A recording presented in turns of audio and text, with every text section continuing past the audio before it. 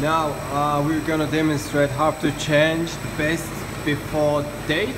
This is automatic expire date, rollover date. So for example, tomorrow will be 19/08/2017. So if you want to change the date for different products, what you need to do is you need to press escape a couple times and go into editor, press enter, go in and press down to select your message, highlight your message, press right arrow to see edit, press enter, go into edit, object, now it's object. So this is the first object highlighted. Now if you press down, second object. So you want to change your second object, edit, enter, sorry. And this is the format, you want to write your date. But this one is a font size. If you go down, you'll say calculate by day. So if your product is 1 month, you'll type 31 days.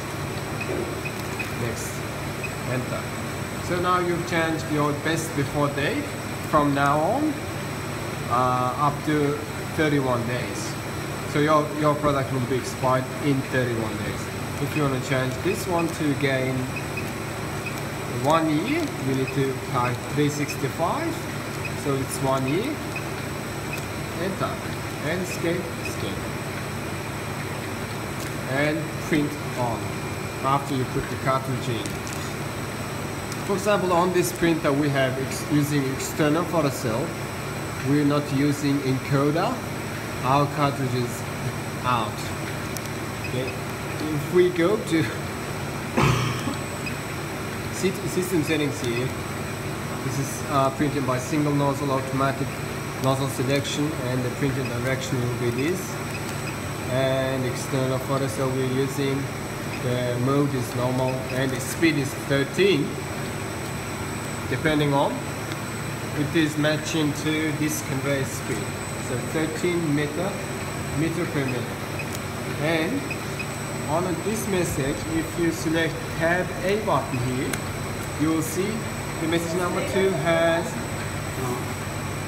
420 millimeter delay from the sensor installed here. That's the main sensor of the labeler. So we have integrated this printer using the relays and whatnot. We're using the cables and the ports, and we have integrated. Now this printer is using the main sensor of this labeling machine. Okay, so that's it. So after we put the cartridge in,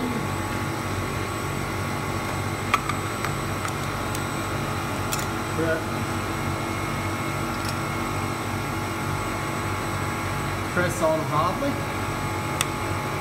Yep, now our alarm should go off. Yes. Now we got cartridge here, now ready to print, so print on. So now printing light is on, and also this indicator is turning. So now we're ready to print. So let's check on this bottle. Sensor hits this. So this is the printed message. Yeah. So if we want to move the printing message a little bit backward, we need to increase the delay.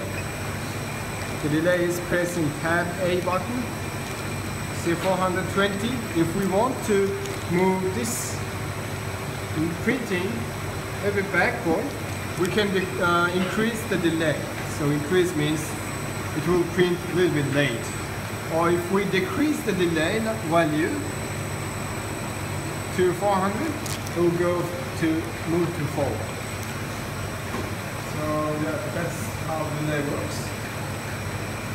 And of course the power cable should be connected, and this sensor cable, integration cable should be connected. Now the main important crucial thing is you always need to take your cartridge out from the printer, because this is solvent-based cartridge, so the cartridge liquid will dry on a nozzle itself. So if it dries, we cannot fix it up. So you always need to take your cartridge out and put the black cap on. Now your cartridge is safe. So that's it.